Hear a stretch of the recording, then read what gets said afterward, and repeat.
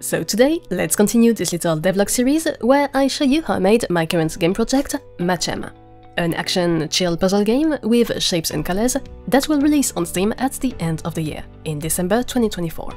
As usual, don't forget that if you want to learn more and support the project, you can go to the Steam page and add it to your wishlist to help it get noticed. And if you want to go even further, you can participate in the playtest for free and become a Matchemer yourself. Then fill in the online feedback form to give me all of your impressions and ideas. All you playtesters have helped me improve Matchem so much, so a huge thanks to all of you, and well, to you who's watching, if you decided to join us.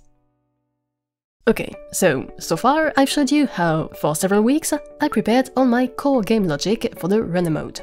At first it was about checking that it could actually be a somewhat fun experience, and then I worked on the level editor, and I added a bunch of features to make this mode more interesting.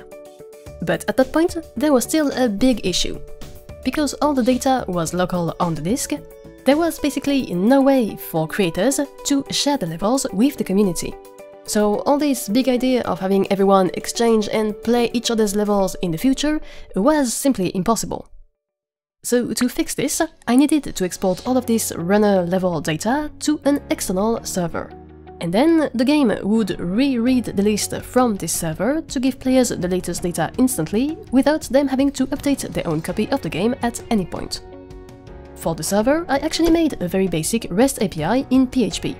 And then, thanks to Godot's HTTP request node, I could just get or send data from and to this server to retrieve or update the levels list and the content of each level. This is a lot of behind-the-scenes logic that I won't get too much into today, but as usual, if you're curious, tell me in the comments and I might make more videos on how to set up this kind of system in Godot.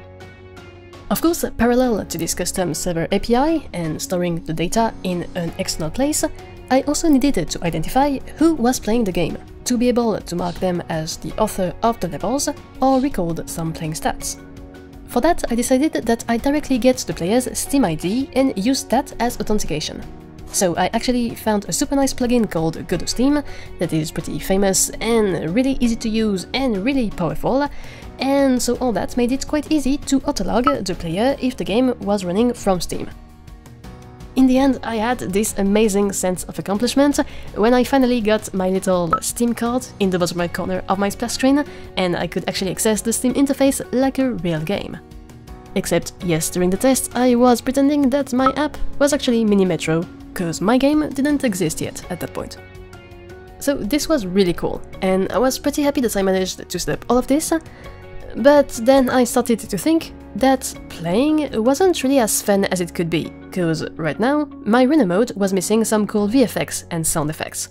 So this is what we'll talk about in the next episode. And in the meantime, tell me what you think about Matchem, if you like the game concept, if you have any ideas for features I could add to make it even better, and of course you can share all of this either in the comments down below or with the online feedback form. And then don't forget to hop by the Steam page to add the game to your wishlist. It will really help make the project succeed, so thank you. And on that note, as always, thanks a lot for watching, and take care.